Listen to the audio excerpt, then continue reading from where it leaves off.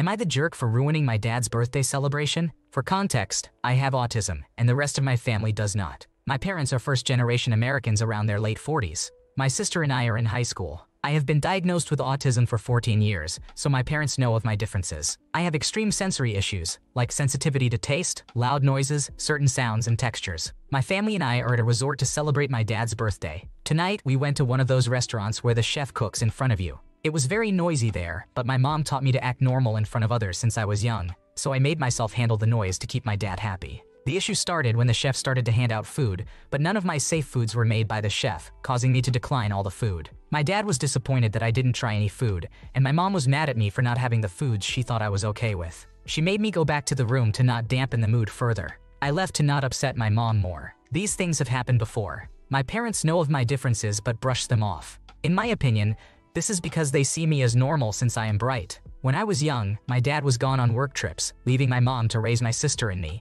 This is why I do not blame my dad as much for brushing off my differences compared to my mom. He has not had much of a role in raising me, even when the work trips lessened. My mom always taught me to act normal since I was young, forcing me to make eye contact and refusing to get me any headphones for my noise sensitivity. She didn't tell me about my autism for most of my life because she didn't want me to use it as a crutch, despite me being in special needs and me being aware of it. I found out I had autism before I was told because she poorly hid it from me. She would still tell me I used to have autism. I still don't know if this was to hide it from me or because she denied my differences. I had breakdowns when I was younger because I didn't know why I was different, and my mom telling me I was normal didn't help. My mom thinks she did the right thing.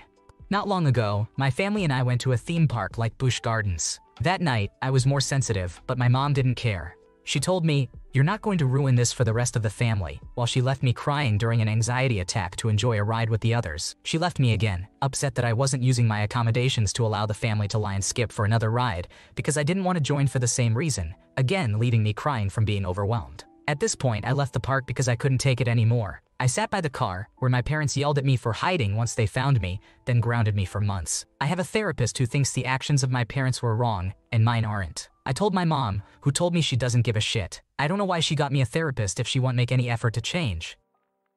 You did the right thing. Your parents seem more concerned with appearances than your well-being. Whether you have autism or not, you did what you needed to do at dinner to help your father enjoy himself. It's not fair for them to expect you to make all the accommodations while refusing to make reasonable ones for you. Human beings don't exist to be convenient, and it's wrong for your parents to treat you as if you should be. Would I be the asshole for discontinuing my biological parent visitations? So I am super conflicted here. I have a son, Nick, who is 3 years old, and I am his guardian by default. There is no court order. His biological father, whom we will call SD, has signed the paperwork claiming him, and there is a support order in place but no custody agreement. I tried to file once, and the sheriff was unable to locate SD in the 60 days as he moves around a lot, so it was dropped. For the entire pregnancy and the majority of Nick's 3 years, I was the only parent. SD would come around maybe 4 times, but disappear within a week or 2. Every time he would reappear, he would try to be a family, and when he was told I wasn't interested, he was gone again. SD has 4 other children, older than Nick, with whom he has no custody or visitation. He has paid a total of $36 in support in the last 3 years and doesn't contribute in any other way. A few months ago, he got a new girlfriend, now ex, and decided he wanted to be a part of Nick's life.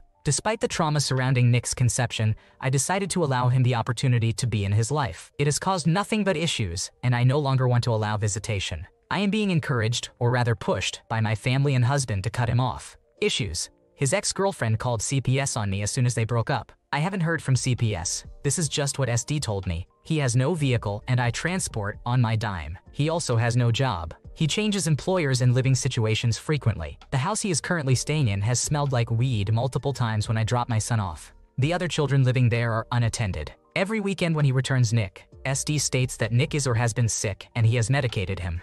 SD said it was some sort of flu a few of the times, but most recently said he went to the doctor with Nick and was diagnosed with scabies. He doesn't have Nick's medical information, so there was no official paperwork for him, but SD got a prescription for his scabies. I took Nick to the doctor the same day, and there were absolutely no signs of scabies, just a couple of dots of eczema on his upper arms. Every time I go to drop Nick off, he refuses to get in the car, cries, screams, and clings to me saying he doesn't want to go with Daddy. He has told me twice now he is scared but doesn't articulate why, and I don't want to lead him with questions. I just want SD to get himself straightened out. I don't believe it's a good place for my son to be, and I am concerned.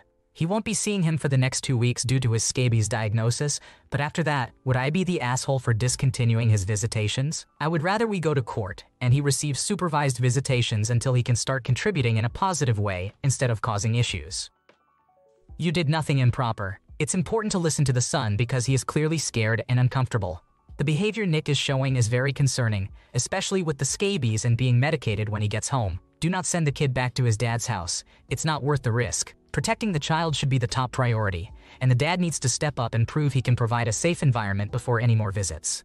Am I the jerk for not wanting to continue staying with relatives? I am a 41-year-old female on an international vacation and currently staying with relatives. There are currently 5 people in the house. 3 adults, one of whom is over 90 years old, and 2 children, both under 5 years old, who go to daycare. I am going to another city for a week, and then returning. During my week away, their son brother and his family of 3, all over 18 years old, will be returning from their international vacation to the same house. Upon my return, they planned for me to continue staying with them. Initially, I agreed because it was only going to be the son brother returning, but now it's his entire family, which means one of the older children will not be able to use their bedroom since I will be in it. This also means there will be 10 people in the house, with only 2 available bathrooms. There are another 2 bathrooms, but they are en suite to the 5 bedrooms. I am also quite introverted, so it has been very stressful and draining to stay with my relatives. During my current stay, I have found black mold in the laundry machine, on the chopping board, and on the dish sponge. I have mentioned it to them. I have tried to clean around the house, but they do not have many cleaning supplies. They continue to leave the wet sponge in the sink. They have a weekly cleaning service who comes in, but it is only surface cleaning at best. The house has not been taken care of very well. One bathroom does not have a working light, so I use the currently empty bedroom and suite bathroom at night. The other bathroom usually smells of either urine, the sewer, or mold. Some of them have been coughing for more than a week. I have found a swarm of ants in my bedroom. Although the home-cooked meals are delicious, their food handling practices would not pass food safety inspections. I am already experiencing more gastrointestinal issues than when I am at home, but I have managed to go out to sightsee. Now I am currently stuck in the house because I am experiencing flu-like symptoms. They have been very good to me for the past 1.5 weeks and have taken me out on a few long driving trips, as well as refusing to let me pay for food. With the rise of COVID, I do not want to contract it again, as I am already experiencing long-term symptoms and may never recover. My cousin and his family are returning from a country that has a history of issues with airborne illnesses. Getting everyone to constantly mask seems unreasonable since there are small children. Just the thought of constantly being around more people whom I have never met gives me anxiety. Am I the asshole for wanting to stay elsewhere when I return from my side trip, so I will lessen my chances of getting sick again as well as having peace and quiet? I have another 3 weeks of vacation left and will be traveling to another country after I leave the current country I am in. Your concerns are understandable and complicated by politeness. Is it possible to change the itinerary a little so the hosting situation is no longer automatic? Maybe frame staying somewhere else as not wanting to put the niece or nephew out of their bedroom. Thank everyone for their kindness and generosity, but express that imposing further isn't the intention. Am I the jerk for not remembering my trip to Thailand? I am 37 years old, and up until last year, I had never left my home state of Victoria, Australia. I grew up very poor, and it was only in my early 30s that I started making okay money. Until then, I had never been on a holiday or a vacation. The concept was foreign to me. I have a lot of hobbies, including playing guitar, archery, war games, laser tag, and cooking. My wife Lucy of 3 years is not an avid traveler, but she has been to Thailand, New Zealand, and Colorado. She proposed that we go to Thailand for a 2-week vacation. If I go somewhere out of my regular zone, it needs to be for something very specific. Just going to a place and wandering does nothing for me. There has to be a goal in mind. When she proposed the trip, I got nervous. I knew that just going to a place for the sake of going there would be boring for me. Her itinerary was mostly about going to different cities and seeing the sights. At the time, I trusted that she would find something for me as she is much better traveled than I am and knows me well. In hindsight, I should have suggested a food tour.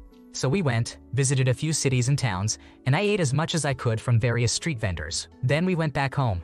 The problem is, I remember very little about it. I did not really enjoy it. It was just a louder version of Victoria with more Thai people. I did not complain. I put on my best face and got through it because it was important to her. The problem arose when we went out to dinner with friends. One asked me what my favorite parts of the trip were. I just said the food, and my wife asked me what my favorite city was. I froze. I could not remember any of the names and said Pattaya because my coworker goes there. However, we did not go to Pattaya. My friend mentioned another city, and I agreed that the food was good there, but apparently we did not go there either. I said since it was last year, I had a bit of trouble remembering the trip. This upset my wife. On the way back home, she expressed her frustration and said I did not appreciate how much effort she put into the trip. She asked why I could not remember something this important. I do not think I am the asshole. It is not my fault that the memory has just faded.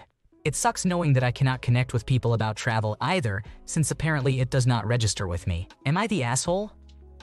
You are the jerk here, OP, for being so unappreciative and blasé about a trip that was clearly important to your wife. Being in a vastly different environment for the first time should have been exciting, yet you acted childish and rude. The goal was to spend time with your wife and experience new things together, not just to coast through it. Honestly, you sound pretty boring if you can't appreciate such an incredible opportunity. Am I the jerk for not giving my friend her birthday present? Long story short, my former coworker invited me to her birthday party dinner. Although she and I were not close, I thought it was nice of her to invite me. I took it as a sign that she wanted to get to know me more. She had the restaurant picked out, an Amazon wish list, and even a theme to dress up to. I bought a few gifts off the list and had them shipped to my house so I could wrap them and personally give them to her. I also bought a few costume pieces to match her theme. I was genuinely looking forward to her party. The day before the party, she changed the venue of the party. It was now a dinner party at an Italian restaurant.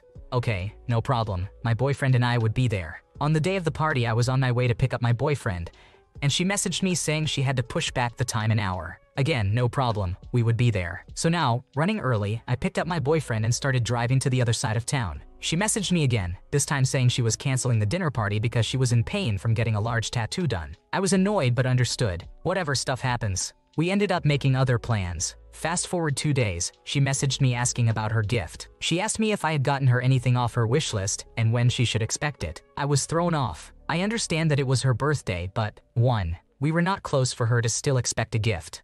She did not reschedule her party so I could give her a gift. 3. See. Everything seemed fishy now. It felt like she just wanted me to get her a gift and that the party never existed, or she did not expect or want me to come just to get her a gift. Either way, at this point I told her no, I did not get her anything. She replied that she could clearly see I had purchased something on Amazon. Sure, but obviously, as I am stating now, I did not. At this point I started my return. She then blocked me on Facebook. Am I the asshole? Did I do something wrong? We had only had a handful of conversations at work. Is there something I am missing?